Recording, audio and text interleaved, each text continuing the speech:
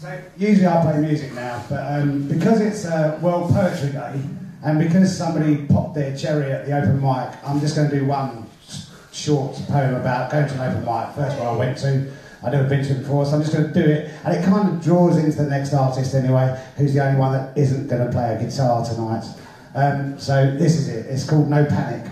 On your way, you try to be calm.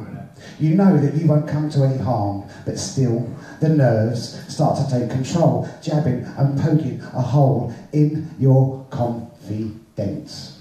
You'll forget the words, fluff your chords. You shouldn't have worn jeans, you shouldn't have worn chords. It will be full, the place will be packed against you, the odds will be stacked. It doesn't make sense. Closer now, and a panic sets in. Your poetry stinks or you can't really sing. The music you play has been done better before. Why did you bother to walk out the door? The fear is intense. Your name's on the list, there's no backing out. Your face is stuck in a permanent pout. You want your name to be called and then you don't. You should have a soft drink, but you know that you won't. Your tongue's immense.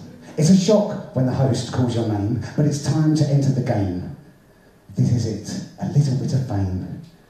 Just do it once, then never again. If only you could control your brain. Your pounding heart can't take the strain. By hecklers, you're going to get slain. The pressure's immense. You start, falter, then hit your stride. Happily, you're enjoying the ride. Through the first bit without mucking up, you no longer feel like chucking up.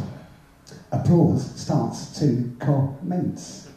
A smile appears beneath your nose, a little bounce in your toes, a warm feeling comes, or one that you like.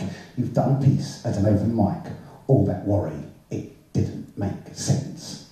Thank you very much.